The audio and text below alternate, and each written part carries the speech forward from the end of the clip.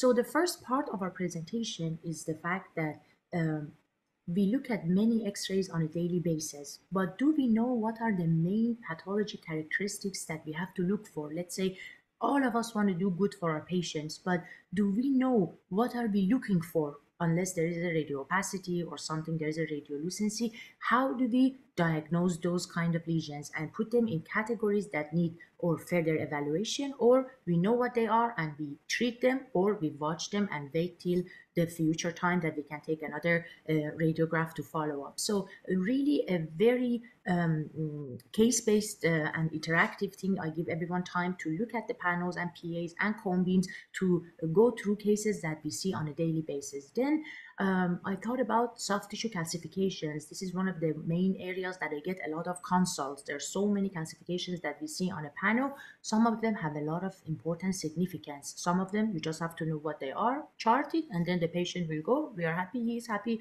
that's fine. So a complete review of soft tissue calcifications, and then we will talk about maxillary sinus, the topic that is involving anatomy, the pathology, acute sinusitis, chronic sinusitis, and everything about sinus that we wanted to know, but we needed some further evaluation on. Sorry, that was my TV.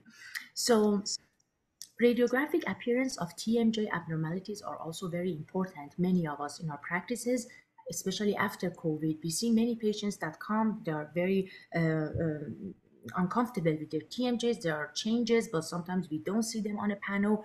We will talk about what to look for and what changes should we see in a cone beam and how we can refer them to get better diagnosis and a complete workup. So this would be a plan for us today, the 4 hours that